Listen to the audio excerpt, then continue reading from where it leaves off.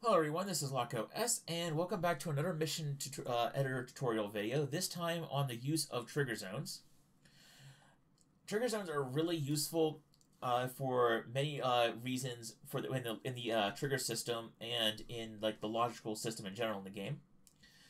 They can be used as individual points for setting up certain things. For instance, certain effects call for a zone to be used for the center of the effect. So if you wanted to say have a, for instance, pretend like this terminal building here at this airport was on fire, you can set up, you can just put a basically 1 foot radius circle on that building, and you can use that sort of as a marker to say, hey, this is where this effect will play. Or if you want to use it for like an ATIS system or an air traffic control message on air traffic control, you can set that as the origin point for a radio message, or all sorts of fun things you can set up. And there is a minimum, actually looking up there, a minimum radius of a trigger zone of 16 feet. We're going to go ahead and put this trigger zone back here. I'm going to set it up to our original spec of 10,000 feet. And that goes on to my next point, trigger zones. You can also use them for determining an area that a unit has entered or left. So you can determine if whenever you evaluate, whenever the mission logic evaluates a trigger zone for something, you can have it evaluate to see if, okay, is a unit in the trigger zone? Is it out of the trigger zone? And you can use it that way to determine if the presence of something or the lack of something in an area. You can also put the zones, set it to a circular zone. You can also set it to a quad point zone. Quad point sets it up as a square at first, but you can see that there's this edit button next to it, and then you can edit its shape into anything that you want. So you can have it be a quad point around these ships like this, so that's a zone. To actually move the zone, then you can go right here. I like to use one of my favorite points for quad. One of my favorite uses for quad point for a zone is you can go to an airport like here, like a rota. Edit the quad point, and then you can set up the quad point around the airstrip like this. And then you can use this sort of as an indication of if a unit is actually on the runway. Or if you need a little bit more finer control, you can, or if you want more general control, you can set it up like this, where the quad point covers all the taxiways as well. And then you can use this logic with a combination of some other things to determine whether or not the unit is within the airfield and landed. So you go up here, zoom back in. So trigger zones by default are fixed to the terrain that they're placed on. You can link now, the thing is with linking a unit, it doesn't link the unit to have the zone move with the unit in the mission. It links the zone to a unit so that it moves relative to the unit in the mission editor. So let's see here. A good example would be so if we link this RTB zone to the carrier,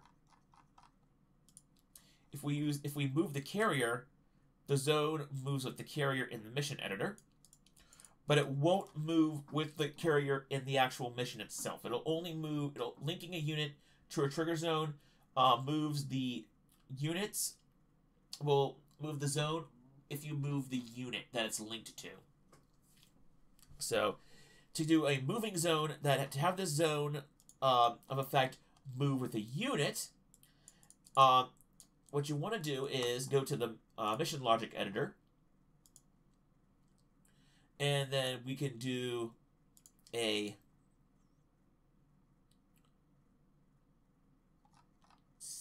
here? We'll do end zone.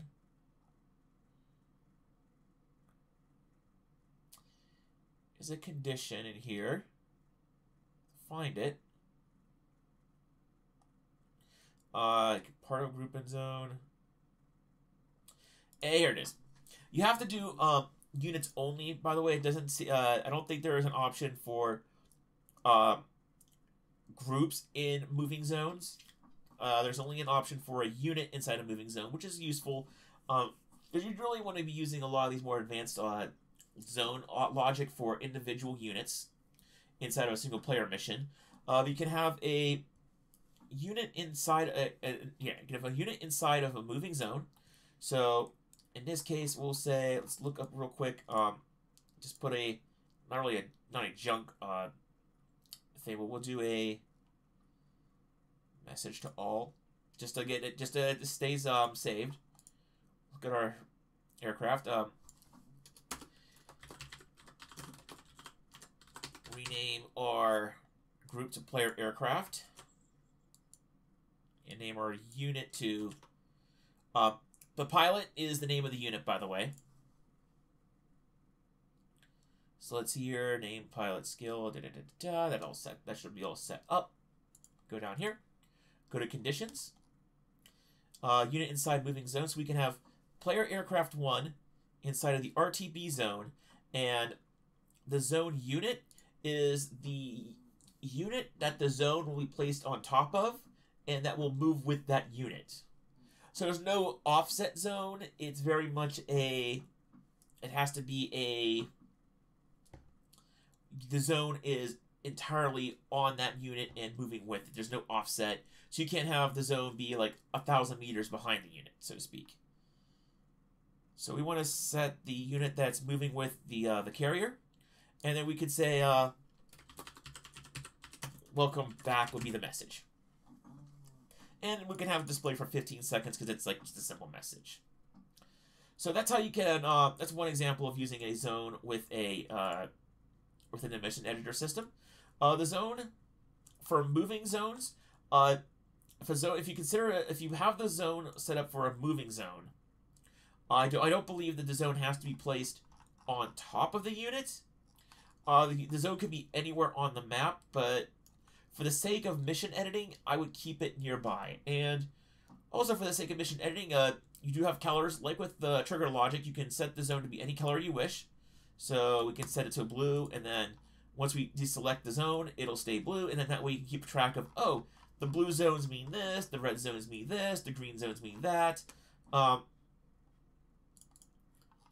quick, also for zones, go ahead and we'll set up a trigger zone here.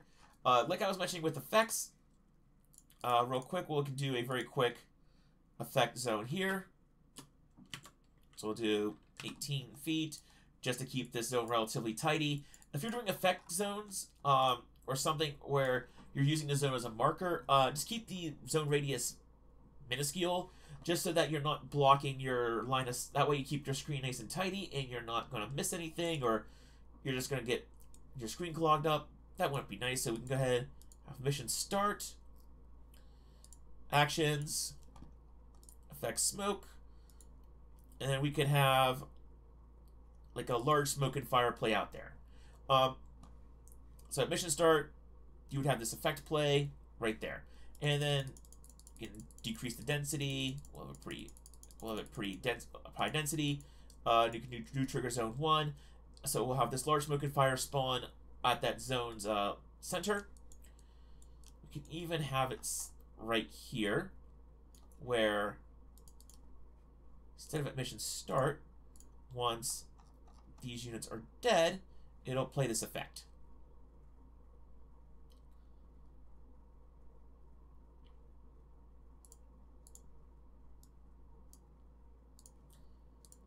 So once the cruise, so in a previous mission we set up a cruise missile strike on this group. So we'll go ahead, have those dead. So once all 3 of these units are dead, it'll play this effect of like a smire of a large smoke and fire. So it's looking like there's still an ongoing fire from all these destroyed husks. And that's the basic use of trigger zones in the game. They tie into a lot of logical triggers. Units being in zones, being out of zones, zones that are moving that they can be in or out of. They can also be in effects. So you can have a zone, for instance, be the source of an effect or the source of a sound. They're very useful in game. You're going to use them quite a bit. And keep in mind also that if you need to have a non-circular zone, to make sure to switch over to quad point.